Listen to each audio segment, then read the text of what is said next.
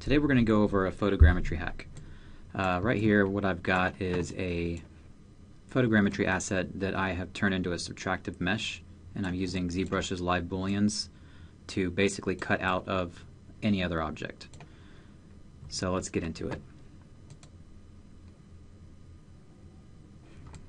So here is the imported photogrammetry.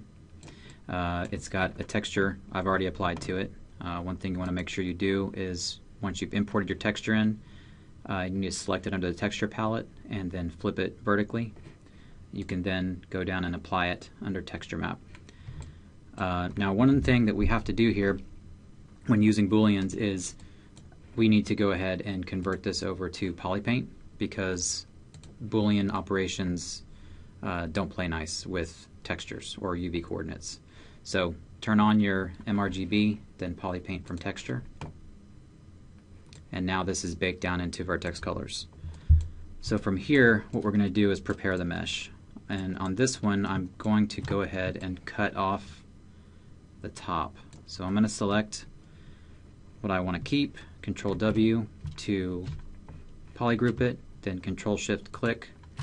That will hide everything but that polygroup, and then go under Geometry, Modify Topology, Delete Hidden. And actually, you know what? I'm going to make this just a little bit smaller. Control W, Control Shift click, and Delete Hidden. Alright, so now that's my mesh that I'm going to work with. Go under Display Properties, Flip. Oh yeah, I forgot about those little guys.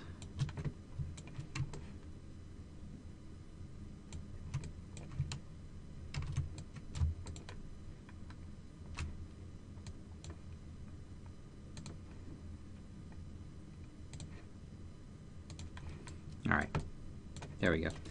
Now what I want to do is go to Masking, and we're going to mask by feature, border. Control click to invert that, and then W to bring up your move gizmo, and then we're just going to pull this up here. If I hold Alt and then drag here, I can reposition the gizmo, and then I can flatten this out. Q to get out of gizmo, and then deselect everything.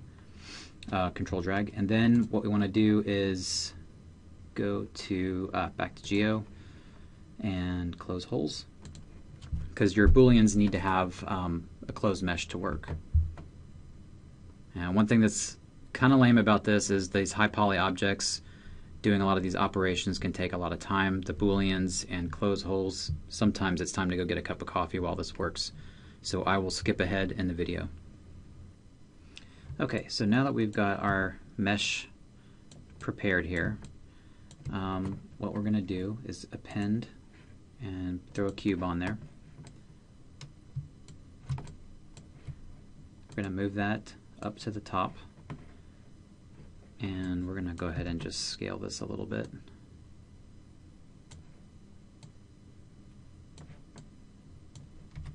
If Live Boolean wasn't checked, go ahead and click that there, and then you're going to turn this to subtractive by clicking on this little guy right here. And now what we can do is start working with moving this around and finding the spot that we want. Make sure you select the actual cutter mesh.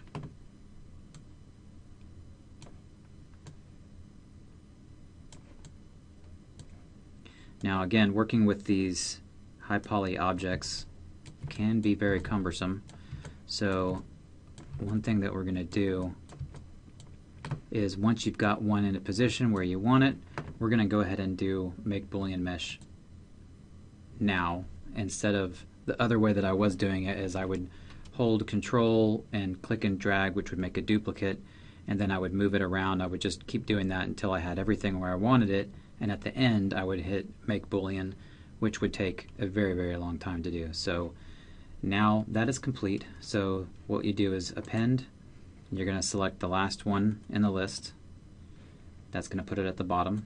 So select that, move it up, and you can turn off visibility of the old box. Select the cutter mesh again. And now you can turn it around.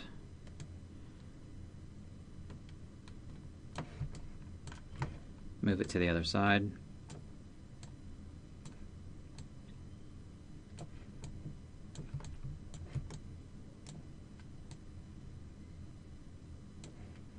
And then we'll do the process again. Make Boolean mesh.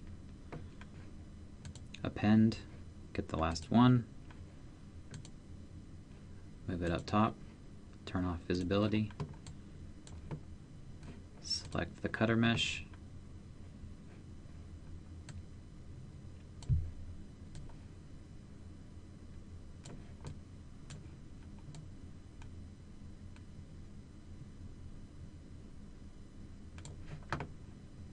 Make Boolean mesh again. Okay, append. Rinse and repeat.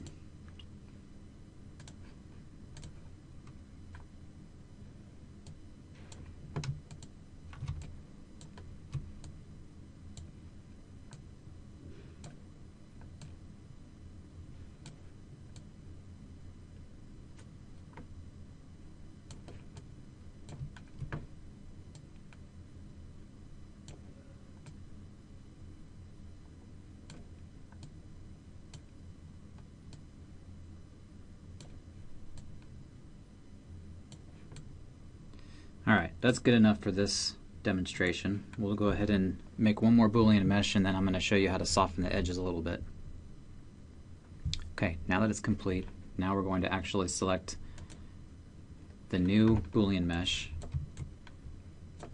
and what we're going to do here is go down and just for a moment we're going to turn off colorize and turn on polygroups.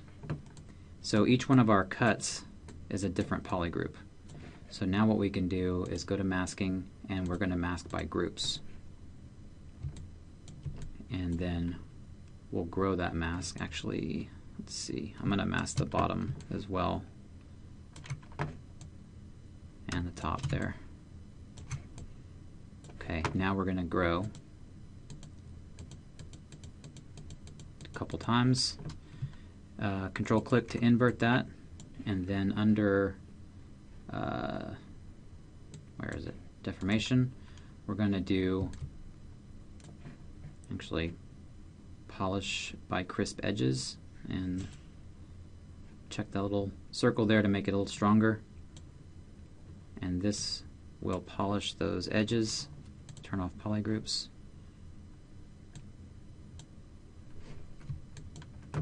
So now it's a lot nicer, and we can just turn on our polypaint again, and it's there. Of course, I would do the full object on these other sides as well, so you wouldn't have any of that weirdness, but that is essentially the process. And here is a complete one.